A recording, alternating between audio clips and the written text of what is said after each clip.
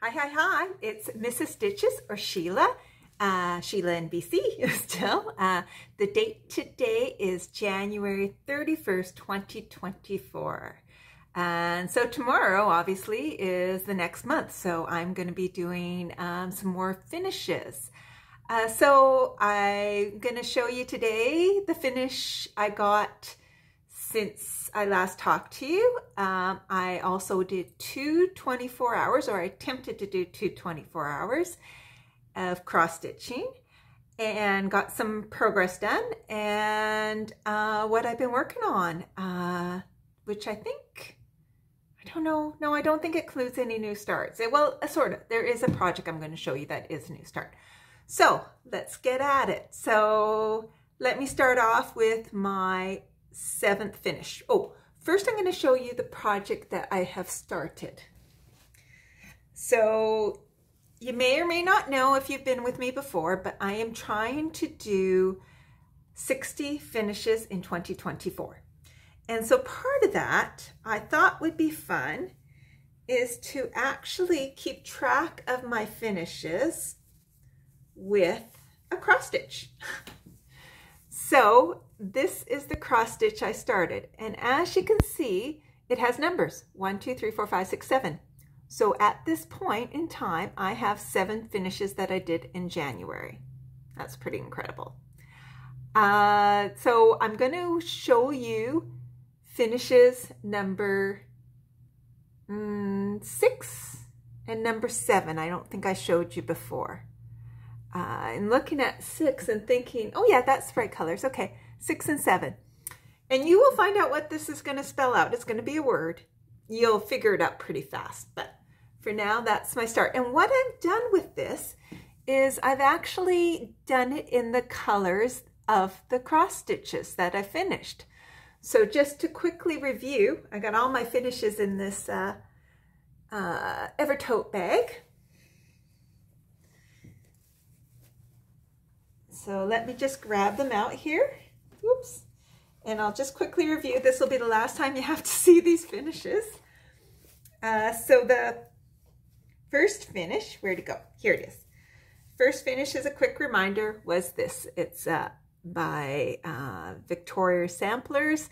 And so from this, I just took the colors of the birch and the red. And so as you can see, that's this one here. At first I mixed the black and white and it came out really weird. And so then I went over top with some more white. So it doesn't quite fully represent. This was my next finish. And so I just took the greens, and that's number 2 there. Number 3 was my Stitch North one. And you can see it only had 2 colors. So that was super easy. Number 3. Number 4 was the spring one, and so I just picked the pink and the blue. Number 4. Number 5 was my Wicked Siblings, so I picked out the orange and the green. Number 5. And now we get on to number 6 and number 7. So let's grab out, I don't believe I've shown you number 6. And it's not even here. Where did I put number 6? Oh, I know where it is. I'm going to get it from here. Where'd you go? I think you're in here. Are you in here? No, you're not. Okay, I'm going to pause. Now, I really probably shouldn't pause because I know people with some floss tubers like the time of searching around for the items and things like that. But anyway, so number 6 is this. I will give you links eventually of where I got these. I got these free. Probably next time maybe I'll give you the link. I can't remember it off the top of my head. But it is a series. I don't know if I have it right way up. I don't think I do. I think this is right way up. A series of flowers, and I don't know if people knew this, But there are, like how there's birth gemstones, there's also birth flowers. And so for every month, there is a birth flower. So this is a carnation. And my mother-in-law, who passed last year, her favorite flower was carnation. She was born in January. So now it all makes sense that obviously she knew about birth flowers, or she just loved carnations. But it was very special stitching this because I thought of her the whole time, and it was so therapeutic. I really, really enjoyed doing this stitch. So I love the way it turned out. So I have all 12 pieces of fabric cut and serged, and so I'll be doing next birth flower, and we'll get to that. I'm going to do at the end of this what's coming up.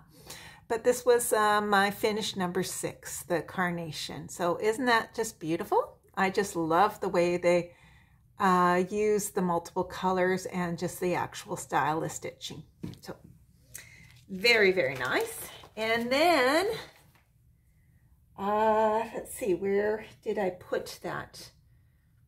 Oh, I don't know. Okay, trying not to pause. I don't have the cover photo handy of this one, but this is finish number 7.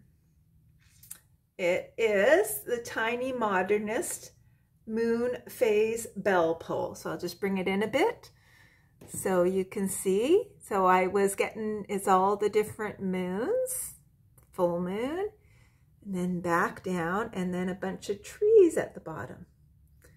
So it's hard to see it fully, but that's the Moon Phase Bell Pull by Tiny Modernist. It was a wonderful stitch. So this was part of my 24 hours cross stitch. I did finish this up during the 24 hours, and then I worked on some others. So I was doing the 24 hours of cross stitch with the 24 hours cross stitch group, which is Jen Lee, Quirks and Stitches. And so I did that on the weekend of, I think it was the 21st to 23rd. And essentially I stitched 8 hours Friday, 8 hours Saturday, 8 hours Sunday to get the 24 hours. So that was a good challenge, and it worked. I did it. And then, because I want to do 24 hours in 2024, I was hoping that every 24th of the month that I would do a 24-hour consecutive hours of cross stitch, which means that whenever I start, I have to stitch, you know, you get meal breaks, but stitch for 24 hours consecutive, and then when you're done, that's it. I'm actually much more productive when I do it over a weekend and you break it up into multiple days, but I wanted the challenge of staying up. I have signed up for a competition or an event, a race of 24 hours in June, where you do a loop, and it's like how much you can run or walk, how much distance you can get in 24 hours. So part of training is I'm out walking, but also because I plan on walking this, not running it, part of my other training is how long I can stay up. So this works in conjunction with that. If I can stay up 24 hours stitching, it helps getting being alert and awake and staying up for past the sleeping time. And you know what? After I do 24 hours of cross stitching consecutive, I end up usually staying up quite a bit of time, because I think this one I did from 9 p.m. to 9 p.m. But really I got up on the day it started, I got up at 7 a.m. So it was 14 hours plus the 24, comes out to about 38 hours that I end up staying up awake.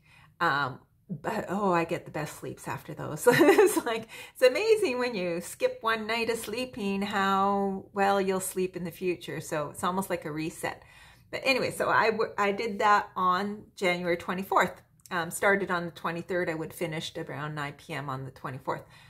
I think I actually went to midnight because I had a couple of naps, and so I felt it justified. I think I slept from 3 a.m. to 6 a.m. So I felt it justified to add a few extra hours. So instead of finishing at 9 p.m., I finished at midnight. So it was kind of a consecutive, kind of not. It was kind of a, gonna keep trying, gonna keep working at it. But this was my first project I worked on.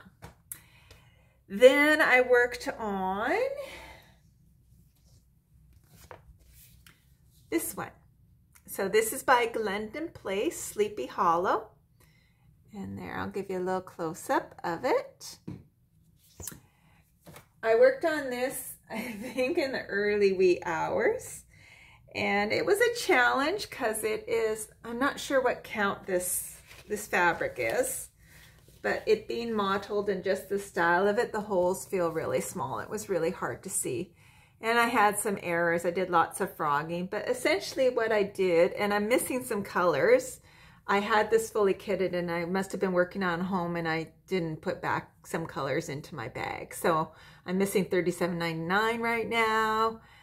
So I couldn't get to work too much. I couldn't finish his, or I couldn't do something over here.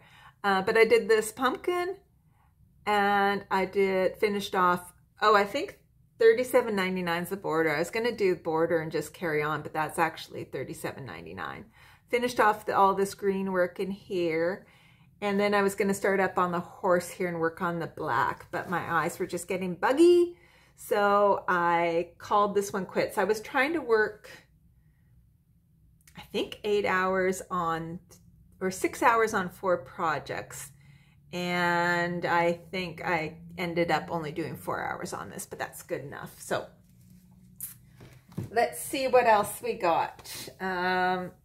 And then I think I changed it completely up.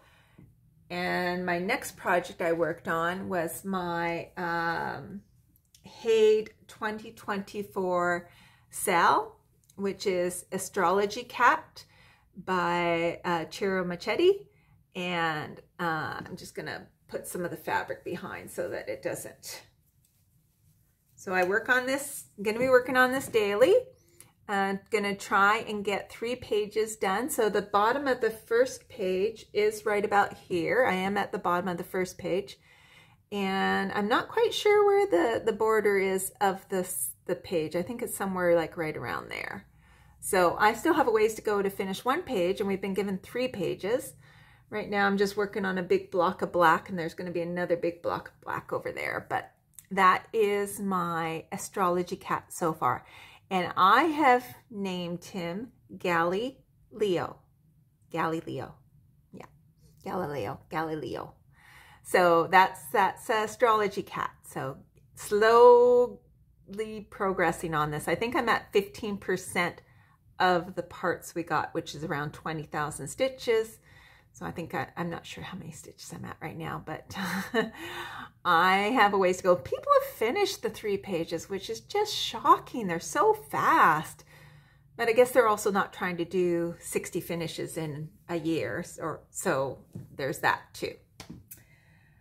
Okay, so I've been spending a lot of time on that. I'm also doing, I don't think I have the cover photo, but I'm also doing Jimmy, who is my snow day project. Back home, they've had a few snow days, and so I have put a couple of days in on Jimmy, and I'm going to just pop him out of the hoop here so that you can get a full view of Jimmy, because he deserves it. So Jimmy is from Pana. It's the Christmas Moose, and I'm just going to, I don't know if I've showed you my project bag recently. This is my project bag that Jimmy's in. Isn't it cute? That's a stitch that I did some time ago. I think it was a Riolis I think it was called Black Cat. And then I made it into a project bag, just a sleeve style. My first project bag. It works out quite well. So here we go. Here's Jimmy. Look at Jimmy. So I now officially, Jimmy, we got to pull your threads over there. You're kind of looking a little sloppy there, buddy. I officially finished the rest of him down here, his shoulder and his ear. And now I am working on his other antler. So we're making progress on Jimmy. Look at Jimmy. And I really should be doing some of the back stitching as I go, but I haven't yet. I just can't quite do it yet. No, don't want to. So there's Jimmy. He's coming along. And I think there's a few more. So I'm doing snow days if they're back home at Freeport. I'm doing a snow day, or if they're here back home in Nova Scotia, or if they're here out on the West Coast. So don't know if we'll get any more here. We've been super warm. It's been what they used to call the Pineapple Express. Now it's called the Atmospheric River. Essentially warm weather and rain. And so there's big concern about the snow melts and things like that. But it's kind of doubt if we'll get any more snow here. But they are getting snow back home in Nova Scotia. So they had a big dump, I think, 2 days ago. And so I spent a long time on Jimmy, and I think they got at least 2 or 3 more snow days coming. Okay, let's see what else I worked on. I got bags here. I worked on this. I think I worked on this. This is, I think it's called Future Cast. It is a Teresa Wentzler, a freebie. I might try to include, when I get home and I have the computer, I might try to include some links to some of this stuff. But this is going to be a dragon. It's the year of the dragon, so I'm trying to do 4 dragons on this piece of fabric. But that's the start of his horns, and this is part of his tail. And I'm done a lot of the border, so I just got to finish up the dragon. I hope to finish him up by the end of March. But I don't know if you know Teresa Wentzler's, they are challenging. They are all these blends and lots of half stitches. And for some reason, this didn't really go into my pattern keeper very well. And it's been a challenge. It's really, really a challenge. But get what I can done and work on it. I'll usually just spend a day or 2 on it each month. So it got the time. It was perfect to work on right before my 24 hours cross stitch, because it was sort of just what do you call, like a puttering type project. It's just sort of a slow stitch, and you're not really getting lots of stitches in, but you kind of just something to keep you kind of a little bit busy. Okay, what else? I think that's it. Doesn't seem like much, but I think that's it. So those were my finishes. You saw my new start. And now I'm going to tell you what's going to be coming up in February. So my plan is to have probably each month I want to have at least 5 finishes. So the 5 finishes that are planned out are like that tree that I showed you at the start. So I have the fabric already cut out for it. I will do it first. It is the smallest, and I should be able to get it done in 1 or 2 days. So this one is going to be February's tree, and it's called the Rowan or Mountain Ash. So I got it colors here somewhere. I'm not sure. Yeah, this is the colors for it. So already all packaged up, ready to go for tomorrow. And then the next one I'm going to do is, where'd the form go? Is that it? Yeah, this is it. Will be my seasonal plaid. And so I'm going to do this one here, the Snowflake. This is by KEB Studio Creations. And this will be a fairly quick stitch too. This might only take 2 days, I think, 2, maybe 3. So I got my piece of fabric already and my colors, only 3 colors. So that should go, just 3 colors of blue. So that should go really smoothly. And then I also have picked out, so part of my whole process is, like we all do, I have lots of patterns or kits that I've accumulated, collected.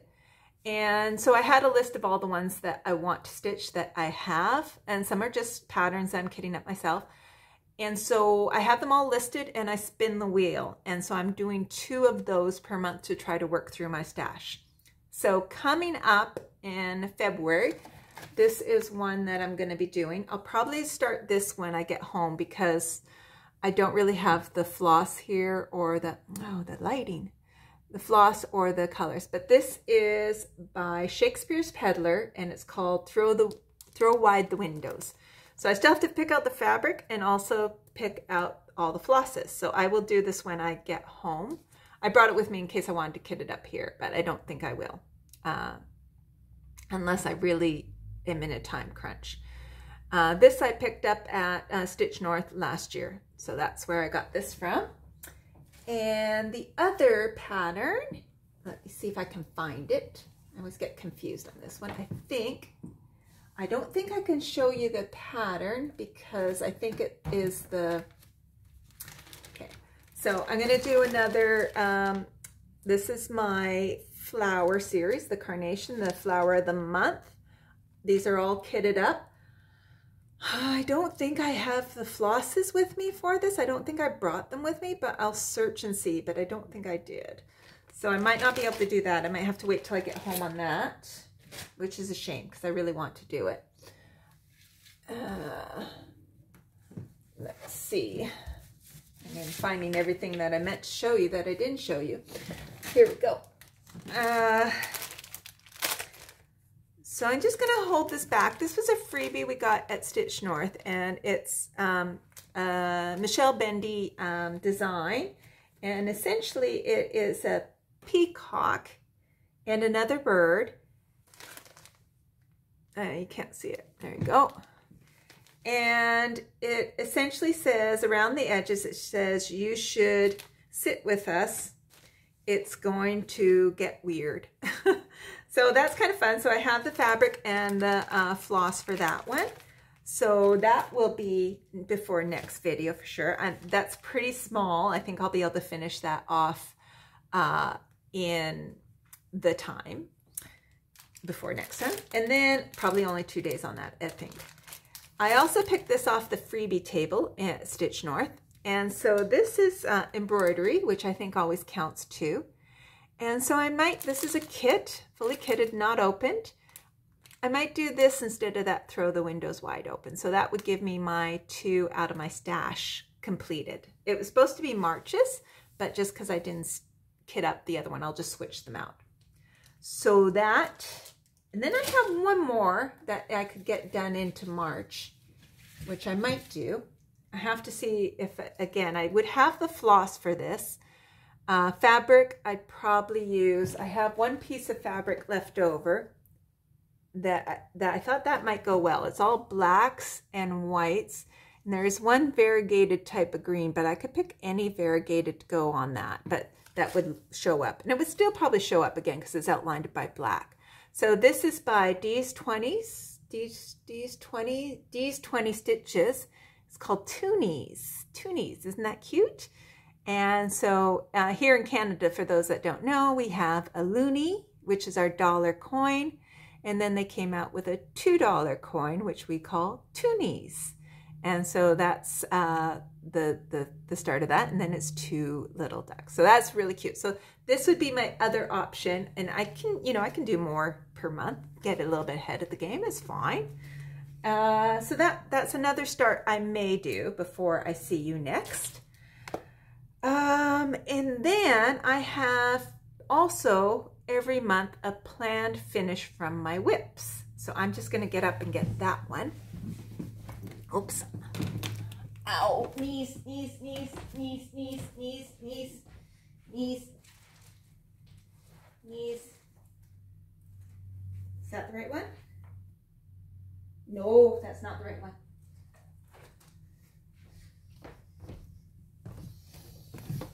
Because I've done a lot of races in the past, this is one of the bags I'd get at races. So this was for one of the races we did in Yarmouth. And the stitch in here is something I really want to get to. So I'm definitely, this is going to be, whether I'll get this finished before I see you next, we'll see, but I might, is the ferret. By A Year in the Woods by Cottage Garden Samplings, the ferret. I love this one. So, and I'm really close. So we'll just hold this up for you to see. I think I almost got this done before I left. There you go. So all I have left is a flower up on this side and the house in the background, the cottage in the background. So I only have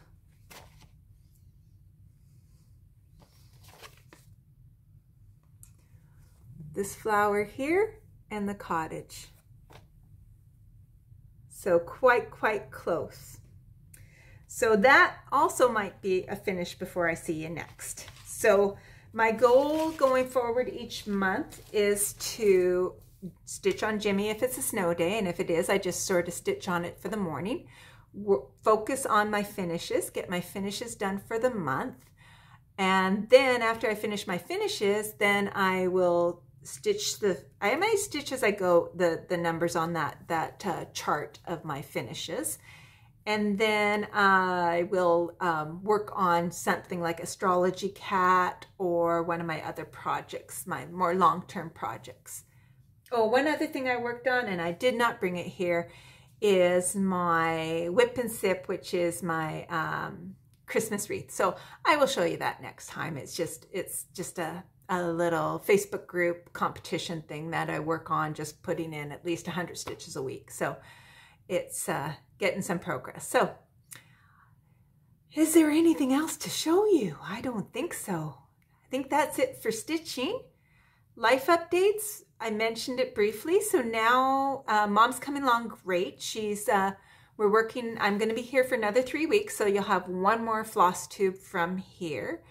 We're working at progressing her to be independent. So right after I finish with you, we're gonna, she's walking with a walker and just doing like little loops around. Our house is like a duplex. So we have my section and then her section. Her section's all on one floor. Mine's got an upstairs, which we're in right now.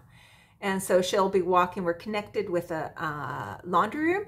And so she'll be walking through her place, through the laundry room, into my place, go around the island in the kitchen, and then back into her place. So that's her walking. We've had a lot of rain here, so maybe once it gets sunnier and drier, we might adventure outside to see if she can walk like part of the street to just stretch out the walking a bit. She does get out of breath.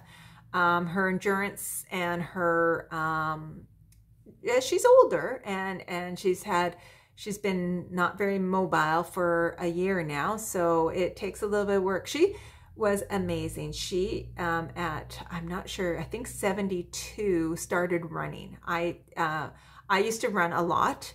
I did it for, when did I start? I want to say in the 90s-ish, maybe late 90s.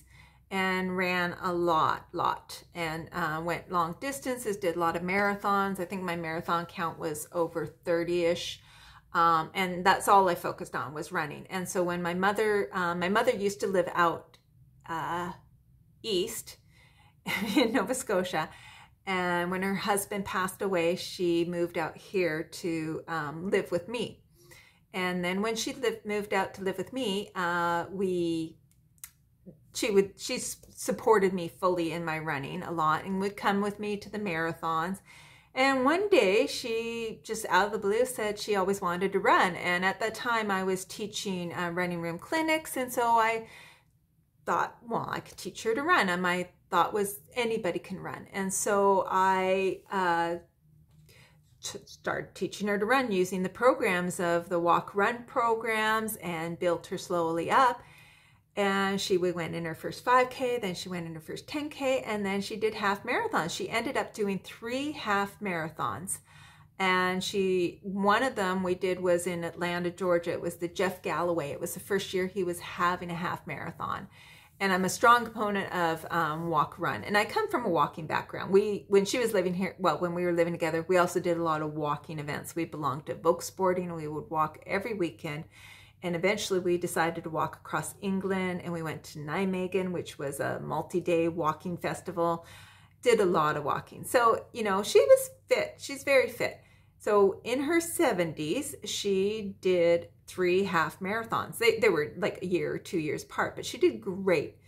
And it wasn't till I moved away, she stopped sort of running, and then she has osteoarthritis. So her, all the joints are the bone is wearing away. And so she's, you know, she's now 87, I believe, or 88, yeah, 87. And so she's now struggling. She was in a lot of pain before the knee or the hip surgery. So she's had one knee replaced so far and 2 hips replaced.